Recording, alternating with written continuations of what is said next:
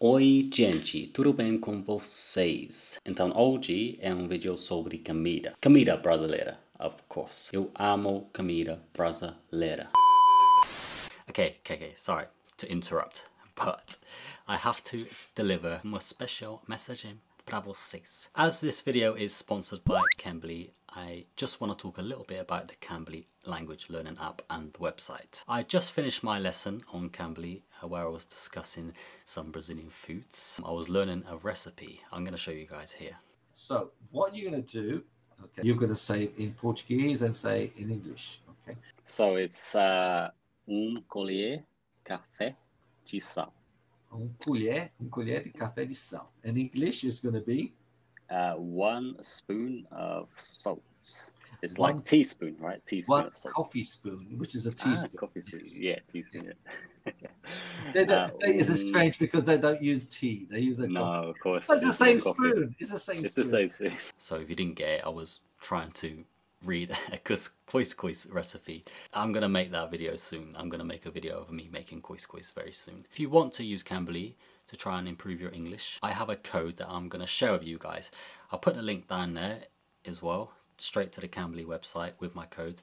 With my code, you'll get a package full of exclusive studying materials, all free. It's there to help you with your English learning journey, which includes reading material, grammar, video lessons, and there's also an option to get in touch with the native Cambly tutors and ask them any questions that you may have about English language. And there's also a free private lesson as well, so you can take a private lesson with a tutor, and like I said, about any topic you want.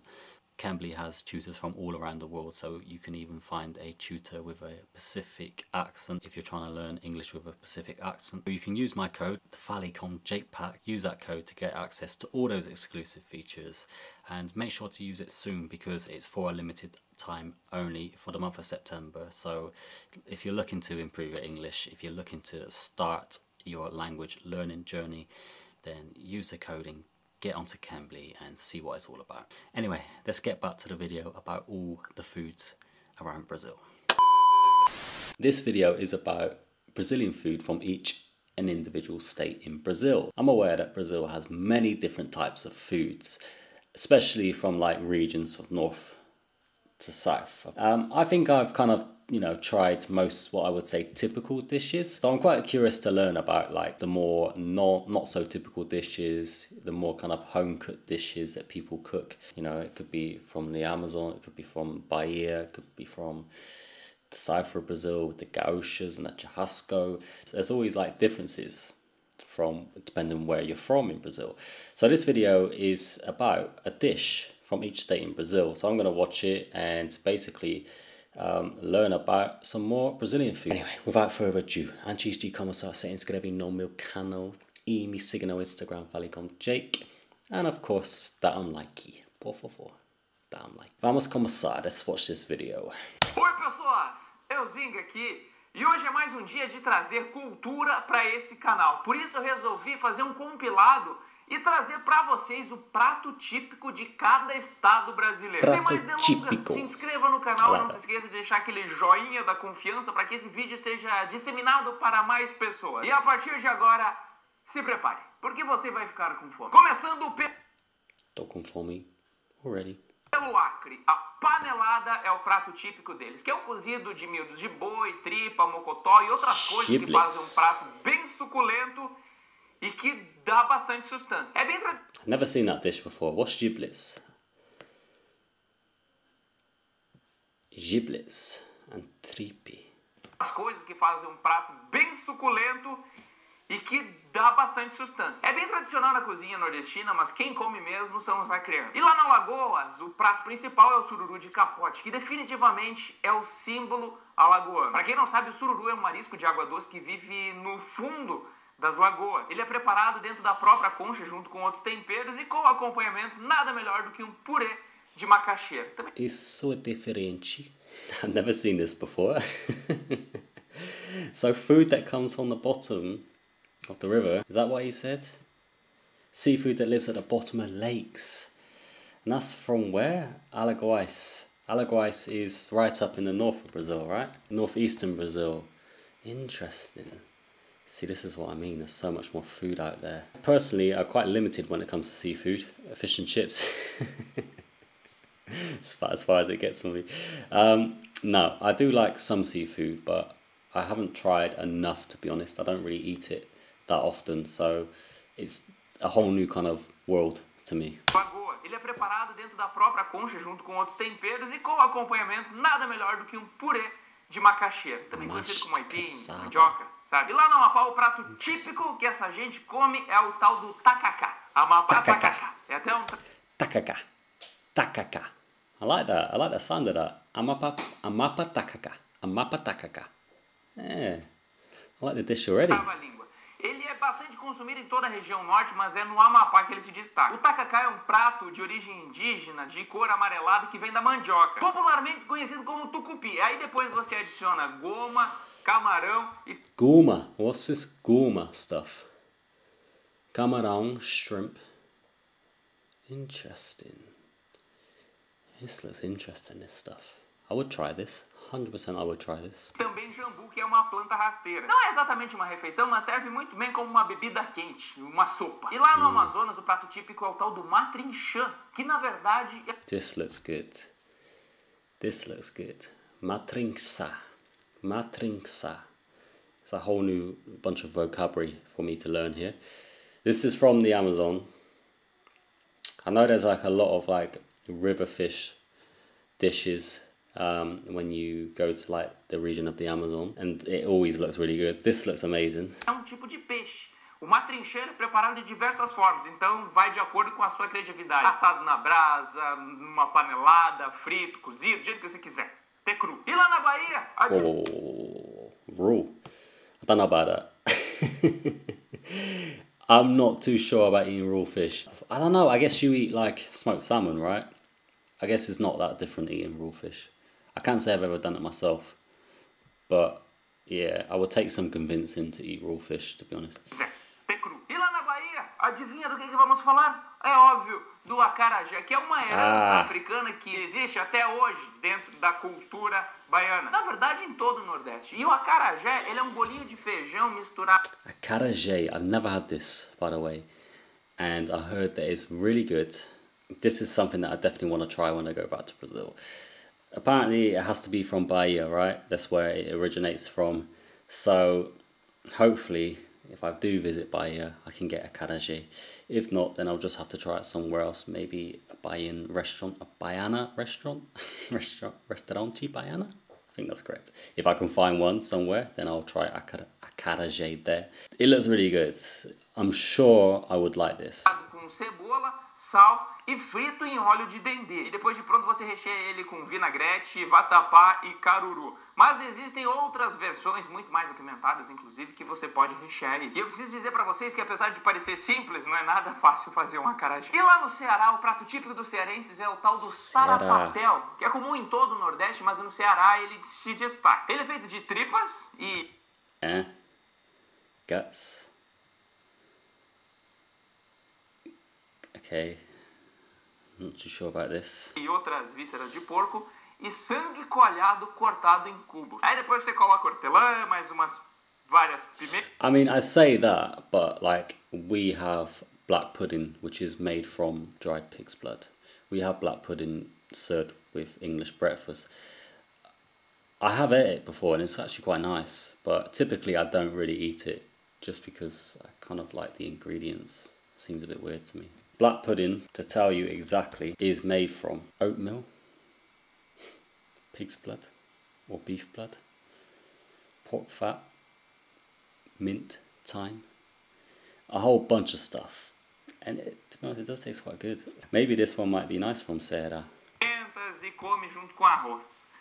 Parece bom. E lá no Espírito Santo? Adivinha? Inclusive fez um vídeo sobre isso. Se você assistiu, você deve saber. O prato típico capixaba é a moqueca capixaba. Moqueca, I love moqueca. And I know there's this debate about, I think it's moqueca from Espírito Santo and moqueca from Bahia, right? And they're made differently? No, is that right? Or is that wrong? One of them uses coconut milk, I think. Correct me if I'm wrong, of course. Sabe, a moqueca é um cozido geralmente feito de peixe, que é muito típico nas cozinhas brasileiras, e angolano. E você deve saber que moqueca se come em praticamente todos os cantos do Brasil, mas a capixaba ela se destaca por 2 pontos. Primeiro, o não uso de óleo de dendê. No palm oil, not coconut. E segundo, que elas são feitas em panelas de barro, o que suaviza um pouco os sabores. E lá em Goiás, as pessoas gostam de comer mesmo arroz com piqui. É simples de ser preparado e é muito gostoso. Bom, arroz é arroz. E o piqui é uma fruta do cerrado, meio amarela. So, my story on piqui, never tried it before, but when I was staying at my girlfriend's house, Mina sogra, she had piqui in the fridge. Smells, right? It's a super strong smell.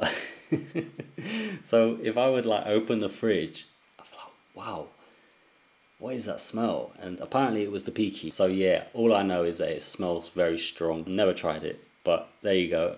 That's a video for me to do when I go to Brazil, is trying piqui.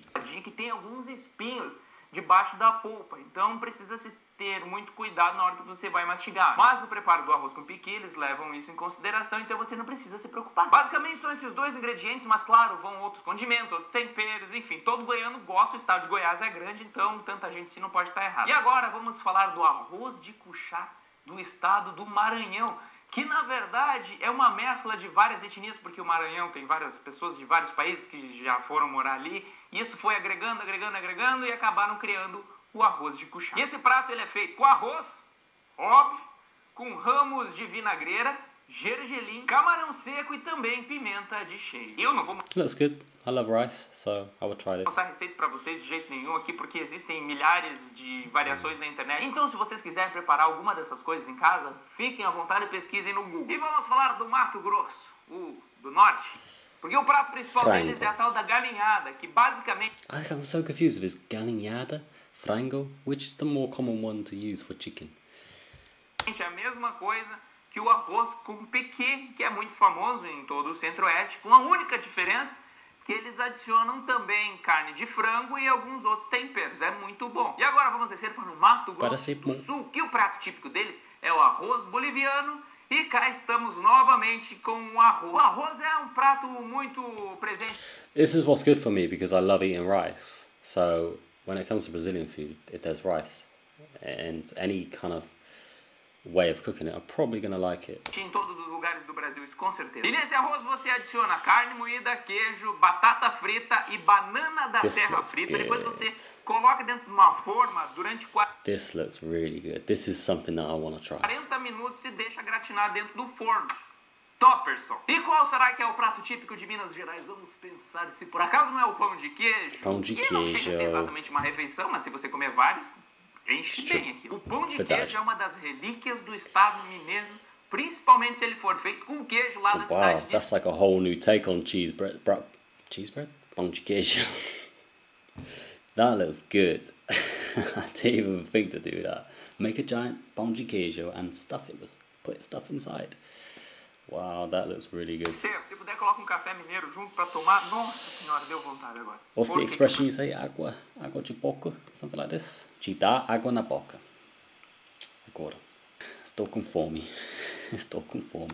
E lá no Pará, o prato típico do pessoal é o pato no tucupi. E nós aprendemos até agora que o tucupi, ele é um líquido amarelado que vem da mandioca. Galinha. E aí você adiciona jambu, que é uma erva, né, típica lá da região, e tá pronto o tucupi. Depois você pega o pato, mete dentro do tucupi, e esse é o prato do pessoal lá do Pará. Aí você toma com um açaizinho. Não, com açaí acho que não combina muito não. A diferença do tacacá, do Amapá, é que lá eles usam camarão seco e no Pará eles usam pato. E lá na Paraíba, o prato típico dos paraibanos é o arrumadinho, que ganha esse nome porque ele vem todo arrumadinho dentro do prato. Mas os ingredientes que compõem esse prato top são macaxeira, que é mandioca, aipim, você já aprendeu, charque, farofa, vinagrete e feijão verde. E lá no Paraná, o prato típico dos paranaenses é o barreado. E olha que louco que é, porque os estados do sul e do sudeste eles receberam muitos imigrantes de vários outros lugares do planeta, e isso acabou compondo a cultura desses locais. Só que existe sempre um prato que se destaca mais do que todos os outros, e no Paraná é o barreado lá de There's so much more for me to try. I've just realized there's so much more dishes for me to try. Morretes, que é a única cidade litorânea do Paraná que que não tem praia. Veja só, os caras já têm pouca praia e o que tem, não tem. A receita é simples, carne, condimentos e farinha de mandioca. Mas o segredo tá na espera, já que esse negócio é preparado durante muitas horas. E também na paciência de que tudo se desmanche do jeito certo. E lá no estado de Pernambuco, adivinha? Vamos falar, obviamente, da tapioca, que ela é... Ah, tapioca! I tried making this, but I fail every time, so I need a lesson on how to make tapioca properly. It's quite difficult to like get it to stick together, if you know what I mean. Feita à base da fécula da mandioca, que transforma naquele pozinho assim, aquele granuladinho. Aí você coloca em cima de uma chapa quente, tudo aquilo se junta. Aí depois você coloca o recheio que você quiser dentro. Aquilo é bom salgado, aquilo é bom doce, doce com salgado. Se botar até terra, se bobear. Maybe I should make this. Like, I have so many videos I want to make about food because I love making food. Should I start a whole new channel, like Gringo, Britânico, fazendo comida, brasileira? And just like, it would just be me cooking. That's it. Like, trying to cook Brazilian foods. How cool would that be? E além de ser bom, ela é baixamente calórica. Então você... Perfect, low calorie as well. It's perfect. Pode comer infinitos. E lá no Piauí, o prato típico é a paçoca de carne de sol. Definitivamente isso resume o estado do Piauí. Principalmente se essa paçoca ela vier lá da cidade de Campo Maior. E os principais ingredientes são carne de sol, óbvio, farinha de mandioca e mais uns outros condimentos. E no Rio de Janeiro, tanta comida para tudo quanto é lado, várias pessoas de vários países montando restaurante, mas o prato principal deles... talvez seja o prato principal do Brasil, a feijoada. Até porque o Rio de Janeiro é a porta de entrada do Brasil, então nada mais justo que a feijoada seja dele. A feijoada, ela vem lá dos tempos da escravatura e ela era preparada com o resto das carnes de porco que sobravam para os escravos, juntadas com feijão. E aí o pessoal descobriu isso daí e começou a popularizar um monte. Hoje em dia é feito com linguiça calabresa, com lombinho de porco, com costelinha de porco, outras carnes mais selecionadas, mas a boa mesmo é a com os restos. E no Rio Grande do Norte... Yeah, I do like feijoada. It's quite a heavy dish. I guess it's quite long to prepare. It's something I need to learn. It's something that's going to go on my new channel that I've just decided to make. Gringo, Britânico, fazendo comida, brasileira. O prato típico é o bobó de camarão, que é origem africana, mas que quando chegou no Brasil, a gente fez o que a gente faz de melhor, que é modificar os pratos e deixar eles muito mais loucos. Top. O bobó de camarão é feito com camarão, jura? Também com óleo de coco, com azeite de dendê e macaxeira. Aí tem, lembra, mandioca e também outros condimentos. E no Rio Grande do Sul, tchê, qual seria o prato típico se não o churrasco? Todo mundo faz churrasco no Brasil, mas ninguém faz o churrasco como um gaúcho. Até porque o churrasco, ele não depende só de fazer a carne ali. Começa desde antes de escolher a carne certa. Também de fazer o fogo com bastante antecedência para que a carne seja assada sobre as brasas numa distância correta, para que não queime o lado de fora e que nem fique muito bem passado, porque a carne ela tem o ponto certo para ser suculenta. Também de saber se você usa o espeto ou se você faz na grelha, porque tem muita diferença, porque o espeto às vezes ele tira o suco da carne, e a grelha ela mantém. E óbvio, o sal grosso, que é o que dá sabor à carne, porque senão ninguém comia carne pura. Voltando lá... Yeah, I love to make churrasco. I think I do it well.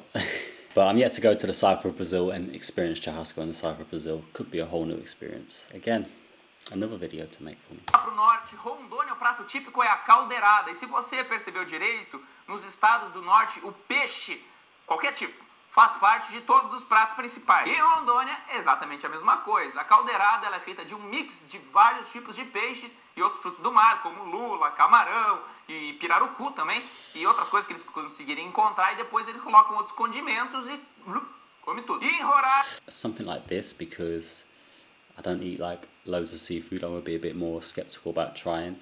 I'm not sure if I would like it, to be honest. Who knows? Lá na divisa com a Venezuela, o prato típico é o pirarucu desfiado. Se você não sabe o que é pirarucu, pirarucu é um peixe de até 3 metros 3 meters long. De comprimento, é o maior peixe que existe em água doce. E lá eles pescam esse peixe, tiram as entranhas, obviamente, depois eles lavam o pirarucu com limão e depois eles desfiam todo o peixinho. Ele é escaldado para serem tiradas as espinhas, depois ele é preparado com óleo de coco, com castanha do Pará e outros condimentos. Santa Catarina! Olha só, o prato típico, essa nem eu sabia, é o joelho de porco. What the hell? joelho de porco. I think I've seen this on like a menu at a Brazilian restaurant. I don't know how I feel about this. I mean, I don't mind like pork shoulder. It's quite common here, and it's good. It's good. I don't know how pork knee would taste. I would try it. I would definitely try it. Santa Catarina é um estado bem miscigenado também, principalmente por açorianos na parte do litoral e também os alemães na região ali do Vale Europeu, ali Blumenau e etc. E o joelho de porco é o símbolo de Santa Catarina, também conhecido como Eisbein, que é como eles chamam. Né? O joelho de porco ele pode ser preparado cozido ou a pururuca e ele vem sempre acompanhado com chucrute e também batata. Yeah, sauerkraut's German, so maybe it's like a German dish. Batatas recheadas com bacon. Acho que o bom mesmo é as batatas com bacon. E em São Paulo, você deve conhecer o virado à paulista, o prato típico do estado de São Paulo, não da cidade. Também da cidade. Kind of looks like, no. I was going to say, it kind of looks like an English breakfast. A fried egg, bacon, sausage. What's that? E o virado à paulista é a prova de que o sabor da comida vem da combinação dos alimentos e também dos ingredientes. Nele você encontra arroz, feijão, ovo, couve refogada e também bisteca. Simples e saboroso. E no estado de Sergipe, o prato típico é o caranguejo. Sim, um animal. Assim como no Amazonas é o peixe, o matrinchã, em Sergipe é o caranguejo. É porque o caranguejo é um bichinho tinhoso que você consegue encontrar em qualquer canto de Sergipe. Aí o pessoal vê aquilo lá e vou fazer prato, faz prato a 1000 tipos. Então se você for para algum restaurante e tiver caranguejo, aceite de todos os tipos, experimente de tudo, porque a carne do bicho é boa. E finalmente chegamos no estado de Tocantins. E o prato principal do Tocantins é o chambaril, também conhecido como chambari. Então, chambari, não importa. Ele é uma variação ao osso. I couldn't even begin to guess what that was. Chambaril, some kind of animal. It's a good start.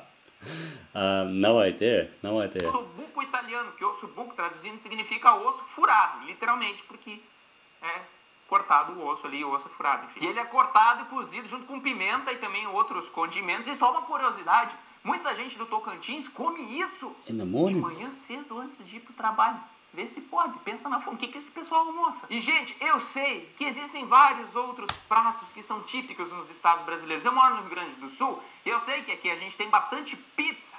Mas eu não vou dizer que a pizza é um prato típico do Rio Grande do Sul, porque existem variações em todo o Brasil. Brazilian pizza is also a favorite of mine. Seriously, I really like Brazilian pizza, even though it is a bit wild and crazy. I really like it. I was quite surprised by this video because I thought like I knew quite a lot of Brazilian foods, but clearly I don't, because that had so many dishes that I've never seen before, which tells me that I need to spend a lot of time in Brazil traveling around and eating, basically. That's pretty much my objective now when I do come back to Brazil. There's so many things that I would like to try. Now my question is, if I was hosting a churrasco, what dish would you bring? Put in the comments and let me know, what dish would you bring if I was hosting a churrasco? Of course, any more recommendations on foods you think I should try to make, something simple. I really do want to try to make loads of different types of Brazilian foods when I do come to Brazil. I'll have all the ingredients there and make videos about it. Let me know if you think that's a good idea, post in the comments. As always, don't forget to subscribe. As always, don't forget to subscribe.